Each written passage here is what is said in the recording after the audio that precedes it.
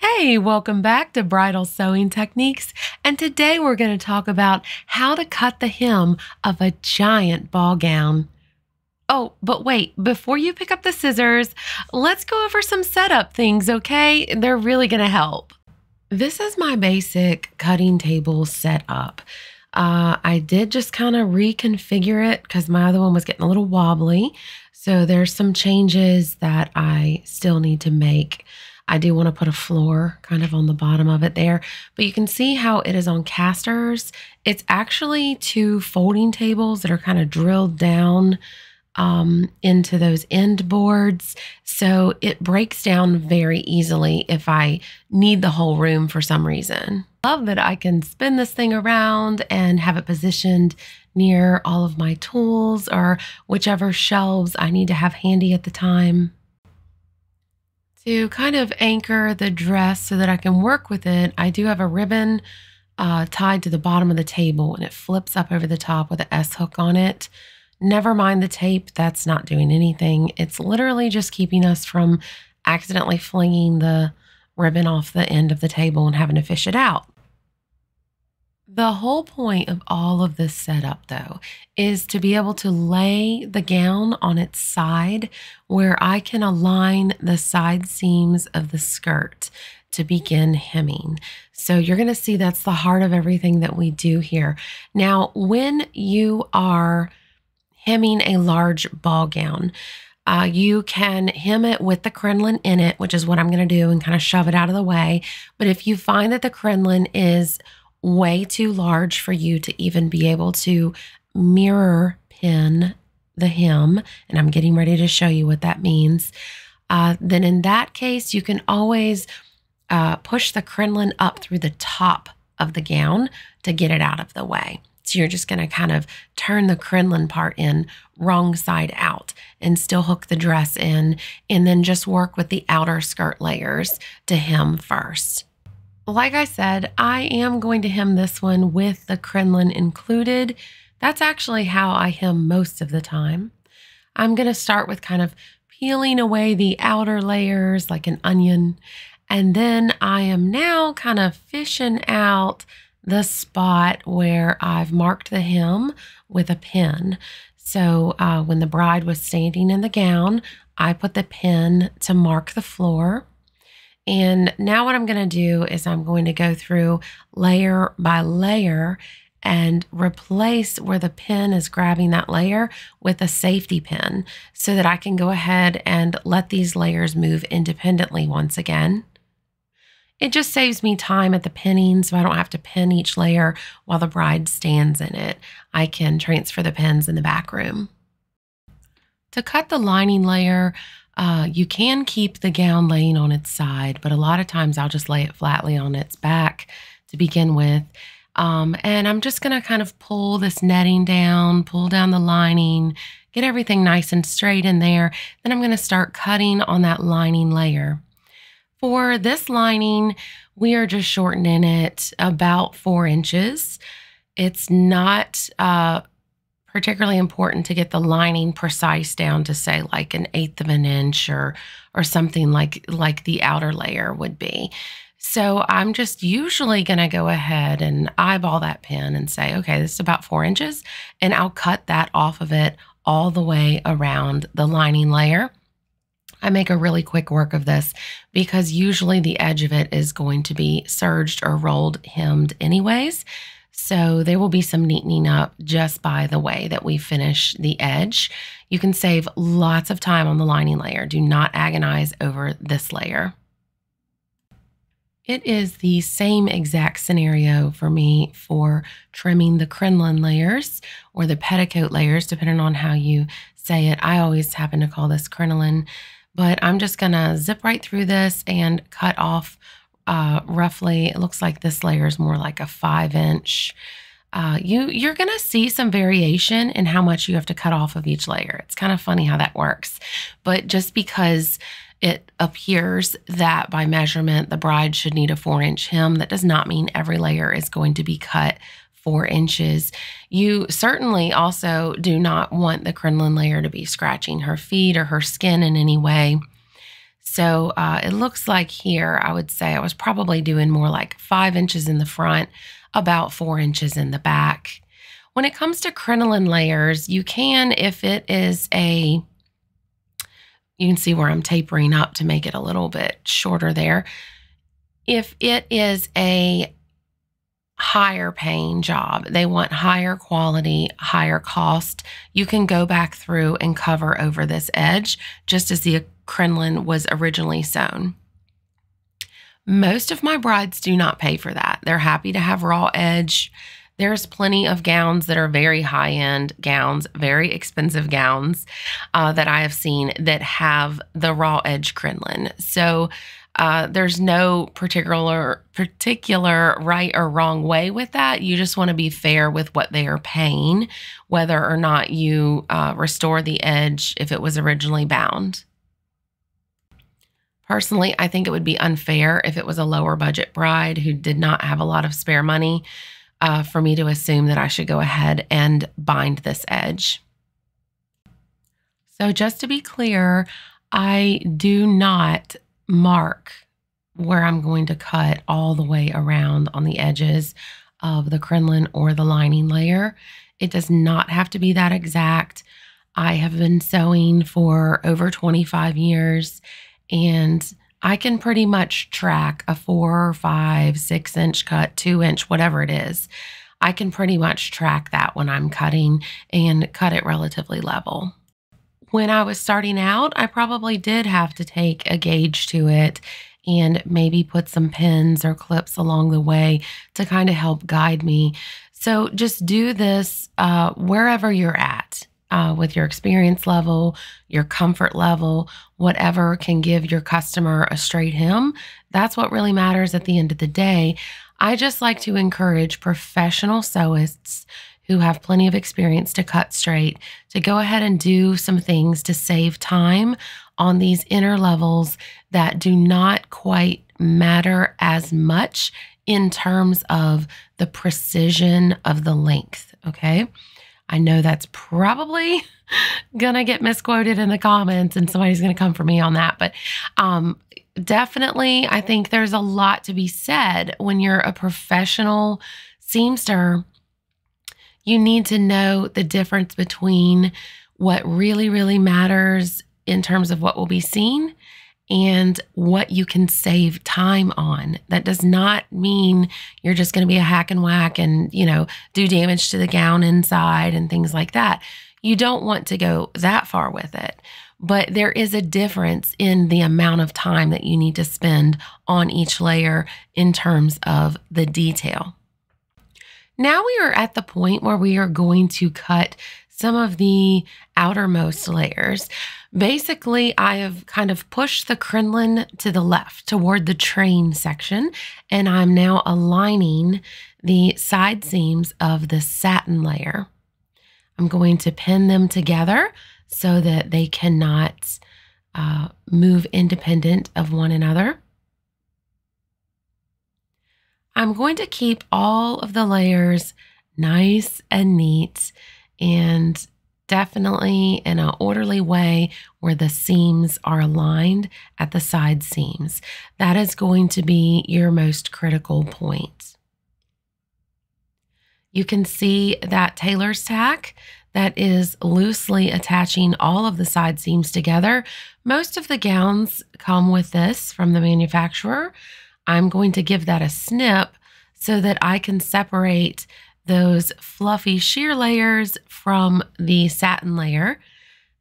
Because a lot of times when we're hemming, if we hem a little bit on the sides, the dress is joined together and the hem is going to be a little bit higher than where that tack is. So where do we hem? I'm going to talk about that a little bit while you watch me get this situated. I get asked that a lot. A lot of my clients ask me, and then also sewists who are starting out ask me that. So the answer is, of course, we always hem center front.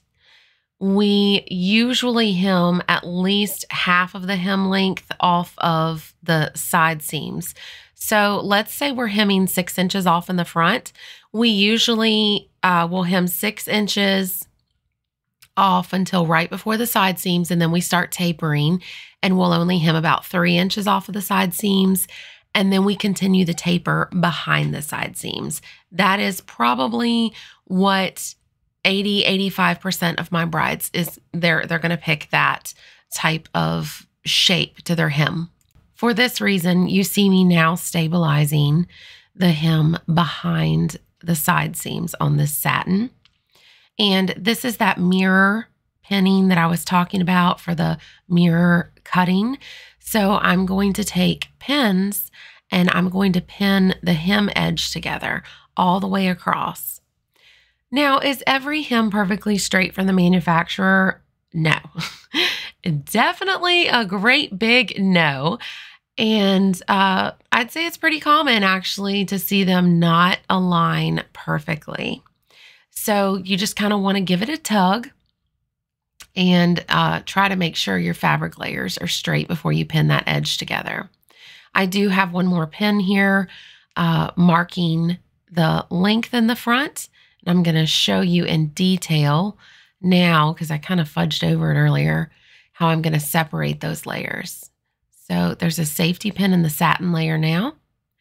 And I'm going to lift out the one that was joining all of them, and I'm going to put that just through the organza layer now.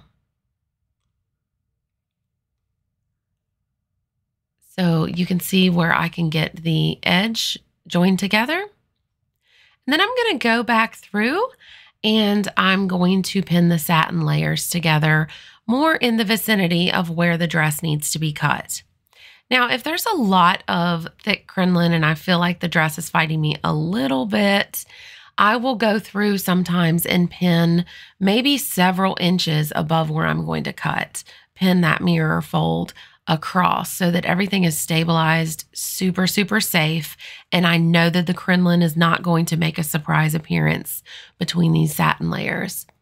This dress is being fairly agreeable though, so I'm not having to pin up super high. But I'm going to go through and mark with my pins where I'm going to cut on the mirror. And I am tracking my length. You know, before I was saying I was just going to track it kind of with my mind's eye. Now I'm taking that center front pin and I'm folding it back and making sure it aligns with each of my hemming pins. This way I'm not having to use a gauge or a ruler or something like that, a piece of cardstock that I've marked for the hem length that's going to be cut off.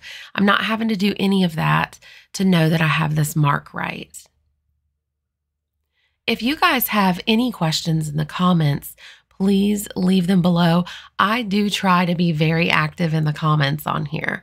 So if anything is unclear, just give me a holler down there.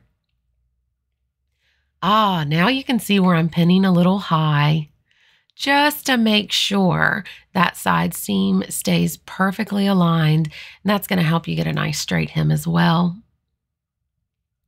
So why are we cutting on a mirror? It does cut your cutting time in half, but we're not really doing it to save time. It does certainly save you time with pinning. Definitely gives you a lot more accuracy. So there's a little bit of that. But the main thing is we want the hem to be a perfect mirror. Now, in some instances, you are dealing with scoliosis or different leg lengths in the bride. And in that case, sometimes on one side, you're hemming off only, say, 2 inches, and the other side, you're hemming off more like 3 or 4. In that case, you do need to go ahead with a gauge and get that perfectly level to the floor for that bride and not do a mirror pinning. Now it is time to cut. As you have seen this whole time, I do like to keep my pins, for the most part, I like to keep my pins marking the floor for the bride. So that means when I'm cutting this, I'm cutting a little below the pin, you can see right there, to include my hemming allowance. So this is going to be a rolled hem on not a super thick satin, but it's thick enough where I'm going to need at least 3/4 of an inch to an inch to make that hem. Now, what I just gestured to is I'm running my hand along behind the satin. Make sure you don't trim your fingers, of course, but I'm running my hand behind the satin to make sure I'm not inadvertently picking up any other fabrics. Bridal fabrics can get a little staticky. I do keep a little spray bottle to mist the dress down with water every now and then as needed, but I do keep my hands behind it to make sure I don't cut anything by accident. Oh no, guys, I thought I was recording, but I must have hit the button wrong. So I missed cutting this tapered piece off. So I'm just gonna kind of reenact it, but you can see we just kind of taper that angle from the last pin that we have at the side seam to however far it needs to go to be a nice smooth taper. It's different for every gown. Here is a sketch of kind of the way I tapered it. So we did the full hem in the front, about a half hem at the side seam, and then tapered real quick. Now, I do get asked this a lot. How do you know how much to hem for each bride? It is different for each bride. Sometimes you'll get an outlier where you'll have a bride. Okay, so gowns are typically made for like 5'10", okay? Mass manufactured bridal gowns usually are made for a bride the height of 5'10". So let's say you get a 5'2" or a 5'3", which is pretty petite for a wedding gown. You may have an unusual situation where that petite bride wants to keep all of the side flare. That's all the length at her side seams. But for the most part, okay, I'm going to make some generalizations here just for those of you who are trying to kind of find the handle on the cup. For the most part, when I have a petite bride, she wants what we call a footprint reduction, where we kind of shorten the side seams a little closer to floor length. And then we take a long taper into the train. And that's what you see the leftmost part of this diagram. The moderate hem is the one that you just saw, okay? So if it's a 5'10" dress and let's say the bride with her shoes and all, she's 5'7", something like that. That's when she's only gonna want maybe half a hem at the side seam and then a quick little taper. Nothing that, you know, kind of bursts out real fast after the side seam, but a nice smooth taper. Then on the far right, you see the tall. A lot of times when you have a tall girl, either if she's truly tall, of course, the 5'10" or taller compared to the dress, then she's not going to need a hem. But I'm just saying on the side of tall, but still under the 5'10", she's usually only going to want just that little bit of a nibble off of the front of her dress so that she can walk safely. And they usually retain their full side flare. So that's kind of the way it goes. A lot of times you'll hear the petite brides and the tall brides will both be a little more emotionally invested in the length of their side flare than what you hear from an average height bride. You'll hear really often, I'll hear a petite bride say, "My clothes are always too long. I want my dress to look tailored for once in my life, for crying out loud, you know?" And then my tall brides will say the exact same thing. "All of my dresses have always been too short. Please don't cut my dress too short. I don't want my shoes to show." They'll be very emotionally invested in it and tell you prom hem length horror stories, that kind of thing. But this is just a general idea for you to look at of what you'll typically see. And then you just have this conversation with the bride to figure out exactly how you're going to taper. Onward and upward, guys. So now we are doing the organza layer. Some of you call it organza. Some of you call it organza. The world is not coming to an end over the pronunciation of this word. I call it organza. Repeat after me. Never trust organza. Okay, you cannot turn your back on organza. I'm doing the same pinning that you saw me do with the satin layer, yes. But if I did not have a fairly opaque couple of layers over this organza, or at least layers that kind of accumulate to be opaque enough, and this organza was either the second layer under something very sheer or the top layer, I would not be cutting this on my table. Organza is shifty. Oh my, she's shifty. So you really, a lot of times I have found I can't just pin and cut organza and it be a top layer that super, super matters, okay? We're talking it's got to be perfect down to an eighth or a 32nds of an inch or something. I can't just cut that on the table and get it perfectly straight to my liking. The fabric pulls, it flows different. It's so open and shifty that I would normally, if it was on one of the outermost layers, I would cut an organza hem while the bride stands in it. Now, what does that mean? That means I'm going to have her stand on a block that is going to be taller than my hem allowance. So it's going to have to be like an inch to an inch and a half that she'll stand on, and I'll cut the skirt layer to the floor. So if there's another layer on top of it that's really sheer, I'll have her hold that up out of the way, look straight ahead, make sure her holding that up is not jerking up the under layers, and I will, get down on my hands and knees and I will cut that layer level to the floor. That just takes experience. That's nothing I can teach you. If you haven't gotten good at that yet, you need to drape some fabric or get some, gowns at the Goodwill or something like that and throw them on a mannequin or throw them on, somebody who's willing to help you learn, another seamstress or friend or whatever. Throw them on there and you need to practice cutting to the floor. That's all I can say. You want to cut it level to the floor.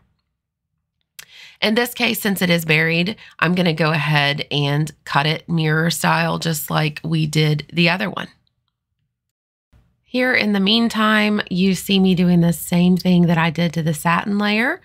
I am pinning it along the edge. I'm pinning kind of generally where I'm going to be cutting, keeping all the layers nice and flat together. You can see how they're not, bubbling up or acting any ways different. This organza is behaving very well for being organza. But you can also see how I'm using that original pin as my gauge as I work my way across. This saves so much time. I will talk about gauges later on when I show you the other hemming technique for ball gowns. But right now, this is what I mostly do. I feel like it's a time saver. It's very, very accurate. There's not really much room for error that I can see. So I'm happy with doing it this way. And now we're going to cut. Time to cut, guys. We're going to do this very similar to the way that we did the satin. I'm going to drop below the pins just enough for my hem allowance. Repetition is your friend when it comes to this kind of work. It's going to reduce the chances that you'll make a mistake. You're going to save time because you're not going to have to reinvent the wheel all the time. But it also helps to build muscle memory, which that's kind of what makes you look like a horse whisperer. People call somebody a horse whisperer. It's just whatever they're working with goes along with it. And you're going to start to see that as you develop muscle memory as a seamster.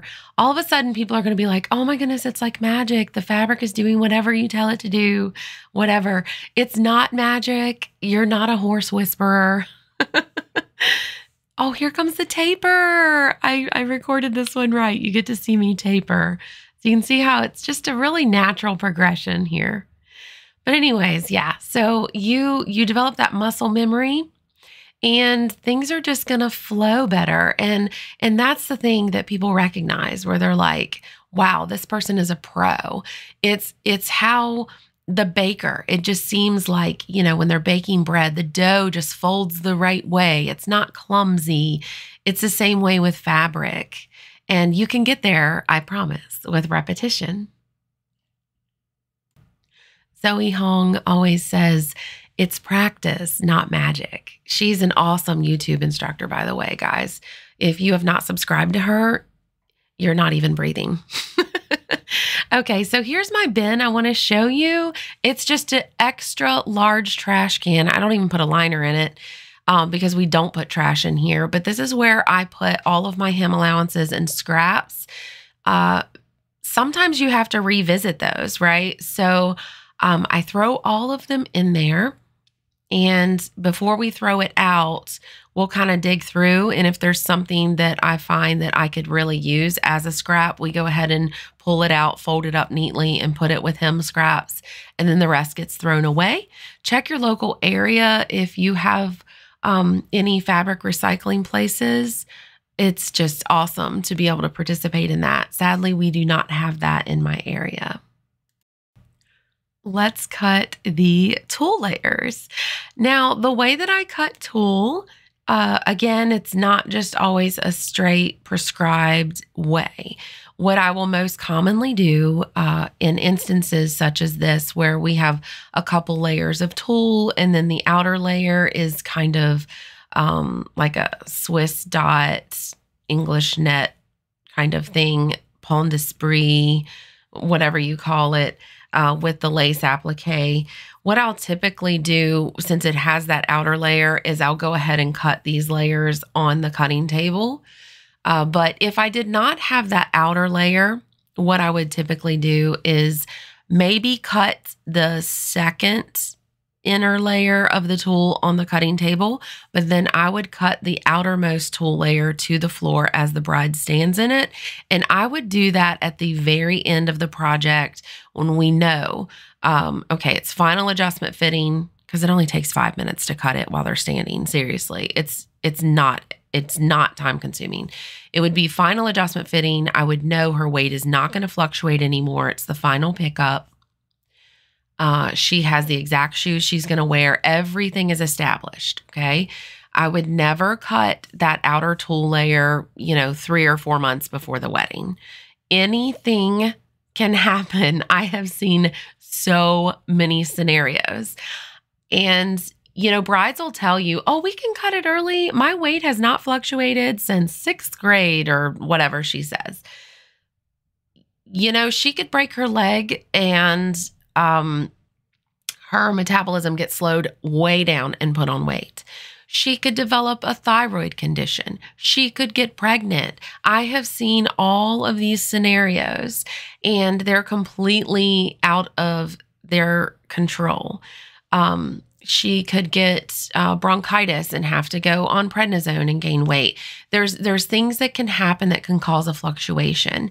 But in this case, since it's a couple layers deep, what I'm doing is I'm putting the pins higher than where I'm actually going to cut, because it's going to need a lot more stabilizing, because this is a fuller layer.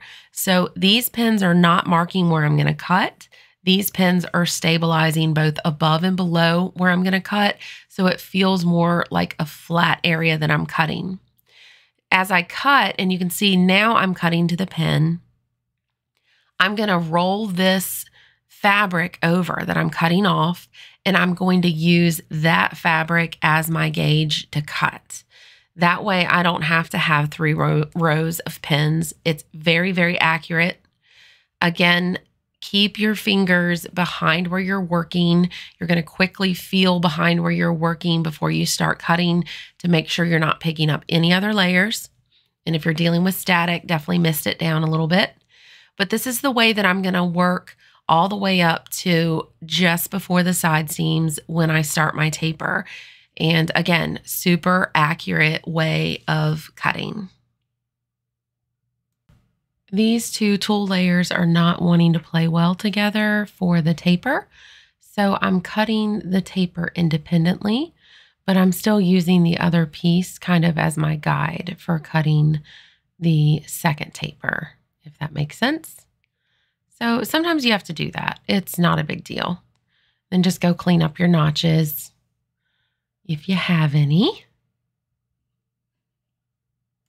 Technically, you shouldn't if you're really kind of, seating your blades in the right way, but we all make mistakes. So just check over your work for those notches. Not nachos. You can get nachos later. We're cutting out notches. Can you pay attention, please? Now let's do our final layer. Yay! Okay, so the exact same drill. And of course, I'm not going to go over in great detail just as I have for all the other layers. One thing I did want to mention with this layer is there are some, there's like 2 front seams that we can also align when we cut this layer. So that's nice. Also, we did remove some lace applique so that we could hem. So we remove it, hem it, and then we sew it back on, in a higher spot. I have other videos about that, so I didn't want to get into that in that video, but you can see here how I am making sure that these seams align, not just the side seams, but these 2 front seams. And then we're going to go ahead and cut using the front part of the hem as a gauge as we go along. After that, I'm getting ready to show you the second way that you can hem or cut a large ball gown. I personally am not crazy about cutting it that way, but a lot of people, that's the only way that they cut large ball gowns. So at this point, of course, we're going to take it off of the table and do whatever kind of finishing work that the gown calls for to get this gown finished for the bride. So that's what we're at with this right now. So this next dress, to hang it, we're going to need a rigging system. You can kind of see that. I have other videos that show that in great detail, but there's a chain system going across the room, and this room is really kind of handy for hemming gowns because it's 10-foot ceilings. But you can work with a lower ceiling if you need to. A lot of people just use a stool and roll around on a rolly stool. Now, these are Wonder Clips, and what I'm going to do is I'm going to clip each hem layer independently. I'm going to clip them up and out of the way. And then we're going to start with the lowest most layer, the lining, the innermost layer, I'm sorry. And this time I'm going to show you, instead of kind of eyeballing it, I'm going to show you how to use this gauge. So some of you may be very familiar, some of you maybe not, but the slider will mark the original hem, and then the tip of it is going to mark where your pin is. And you're going to use this all across the front instead of mirror cutting, which technically you could still do while hanging. But a lot of people that cut while it's hanging will use the gauge all across the front and put the needles all across the front, the pins, and do their tapering and their cutting across while the dress is hanging. There are some advantages to this. One, obviously, it's a space saver. Oh, let me show you this. If your slider is moving too quickly and loosely, you can kind of squeeze the 2 sides of the roller to tighten that up. You want it to kind of stay in the place you put it in. Anyways, back to the advantages of this. It is a space saver. You don't have to have that huge cutting table. Also, this does work well when you have a hem that needs to be a little higher or lower on one side just because of the stance of the bride. So I'm going to start with a taper that I'm just, kind of eyeballing, and I'm working my way up to the pin.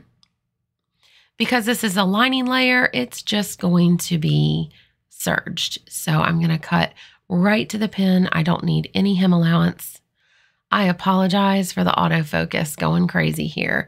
It's a tough job for a camera to focus on ivory on ivory. So I'm going to cut across here. And same thing as with the other project, you're going to go layer by layer doing the exact same thing. Mark it with a gauge, cut, and then, of course, in the end, you're going to finish each layer as is called for. If you found this video helpful, please don't forget to hit subscribe and ding the bell. I have lots of videos coming up on the regular. Also visit my website, bridalsewingtechniques.com, where you can learn about joining me for a retreat. You can shadow me and see all the things that go around in the background of a very busy bridal sewing shop. I also have a book for sale that is linked to on my website. You can get that, and it's really going to help you get started in your business of sewing. As always, I hope this has helped you. You guys have a beautiful day. Thanks for watching.